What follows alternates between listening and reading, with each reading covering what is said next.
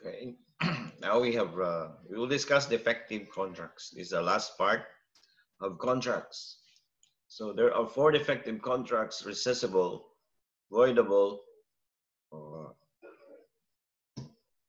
unenforceable, and void contracts. So first we discuss defective contract, which is rescissible contracts. So rescissible contracts are those which have caused a particular economic damage either to one of the parties or to a third person who is the creditor and which may creditor of the party and which may be set aside even if valid. It may be set aside in whole or in part to the extent of the damage caused. So what are these rescissible contracts? Number one, those entered into by a guardian whenever the ward suffers damage by more than 1/4 of the value of the object.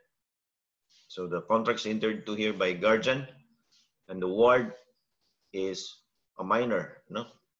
So the ward here suffers damage of more than 1/4 of the value of the object. Say, for example, the value of the object is 1 million and the guardian only sold it for 500,000 pesos. So ward suffers 500,000 damage. Number two, agreed upon in representation of absentees. So again, the absentee suffers lesion by more than 1/4 of the value of the property. So lesion is the damage, no? Which is the gross inadequacy of the selling price. So absentees are those whose domicile are unknown, what na may bawi, or was been lost, missing.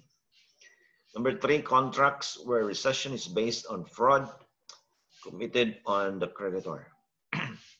Number three, objects of litigation. The contract entered into by defendant without knowledge or approval of litigants or judicial authority. So there is a case, no? And the object of the case is a property, real property, and without approval of the other party in the case or the judge, the holder of the title of the property and the holder of possession of the property sold it, no, to another person who is a non-litigant, then that sale is rescissible. Number five, payment by an insolvent person, because an insolvent person is declared by a court and the creditors are prevented from collecting from this person. So if the insolvent person, after being declared as insolvent, made a payment, no, to his debts, and these debts are not yet due, so this payment can be rescinded. Also, number six, payment made in the state of insolvency. So what are the remedies available in rescissible contracts? So the remedy is rescission. So rescission is only a secondary remedy because it can only be available, number one, when the plaintiff has no other means to obtain reparation, meaning no other relief, no? Wala na siya padulgan pa, but to rescind the contract. Rescind is like cancellation of the contract. Number two, the plaintiff must be able to return whatever he may be obliged to return due to rescission. Because as a result of rescission, if the court will allow rescission, the parties in the contract must return the thing they have received, no? Or must restore the things. Say, for example, the ward, in the case of the ward, whose property was sold by the guardian. So if the ward will file a case of the remedy of rescission because he lost 500,000 pesos. Now, if he cannot return his 500 pesos, then the ward cannot file rescission. Or if the buyer is not in possession of the property anymore because he has already sold it to another person, then rescission cannot be availed of. No? Number three, if the thing must have passed to third parties who did not act in bad faith. So this is my example, no? If the buyer has already sold the property to another person. Or if it must be made within the prescribed period of 4 years.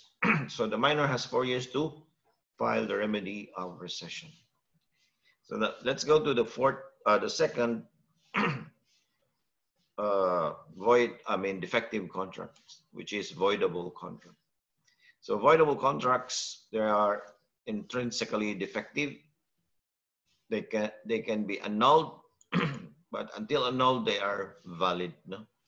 The defect is due to vice of consent or legal incapacity. So characteristic effective, it is effective, meaning it's still valid until set aside. It may be assailed or attacked only in an action for the purpose. So until you can file a court, can be confirmed or ratified. So confirmation is the proper term for curing the defect of a voidable contract. So it's not ratification. So can be assailed only by a party whose consent was defective or his ears or assigns. So as we have already discussed, the contracts entered into by minors, insane, deaf, mute, who cannot read or write, persons specifically disqualified like civil interdiction, or drunk persons, or those in the state of hypnotic spell are voidable. No? So when they enter into contract, the contract is voidable. So on the other hand, when there is another kind of contract, those whose consent is vitiated by mistake, intimidation, violence, fraud, or undue influence. So when there's a mall owner who compels the landowner to sell the property by intimidation or by violence, or undue influence using his authority over the other, or by mistake. No? So this one already been discussed. No? So this is another kind of voidable contract.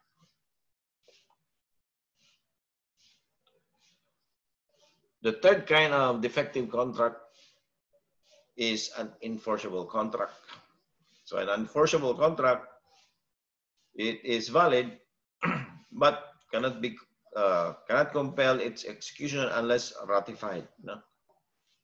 So if there is intrinsic extrinsic defect, and produces only legal effects after being ratified. So the cure for unenforceable contract is ratification, while the cure of voidable contract is confirmation. So there are two kinds of unenforceable contracts. So when both parties are incapacitated to give consent, when both parties, so this time, both parties, the seller or the buyer, are incapacitated to give consent. So the seller and the buyer are both demented or they are both insane. No? So unlike in voidable contracts, there's only one party who is incapacitated to give consent. Here, in unenforceable contract, both of the parties are incapacitated to give consent. Number two, those which do not comply with statute of frauds. So statute of frauds, those who are not complying with the forms, no? Ito itong i-discuss na form. It must be in public instrument or must be in writing. So if they do not comply with this, then it is unenforceable. So if, for instance, you sold a real property without executing a public instrument, then that sale is unenforceable. So it cannot be enforced, no? So there are two ways of curing unenforceable contracts. Number one, failure of defendant to object in time of presentation of parole evidence in court. So parole evidence is like testimony in court. So the defect of unenforceability is cured. Okay, so the owner failed to object while the buyer was making a testimony or showing evidence. Number two, acceptance of benefits under the contract. If there is performance in either part, and there is acceptance of performance, it takes it out of unenforceable contracts. So meaning if the payment was received and then the buyer or the seller, upon receiving the payment, he make use of the money. No, he spent it, he benefited from it. So now the contract is cured. Okay. So how do you cure it? You compel the other party to produce a written contract. So pasuaton nimo siya written contract.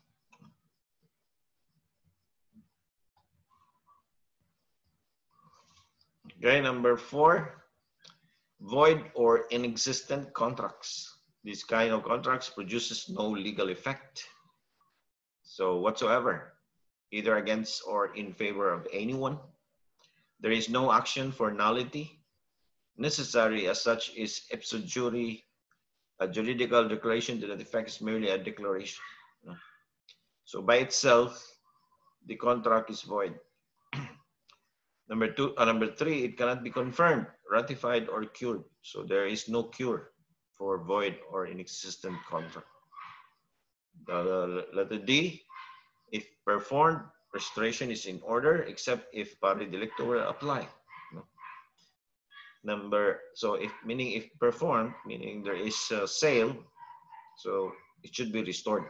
Let's meet what is restoration is in order means. So except if pari delicto will apply. So pari delicto, if both parties in the sale are guilty, so there's no need to restore because both of them are guilty. Now, letter E, the right to set up the defense of nullity cannot be waived. So the one who is who's guilty of fraud must make up a defense. Otherwise, he would lose the case, no?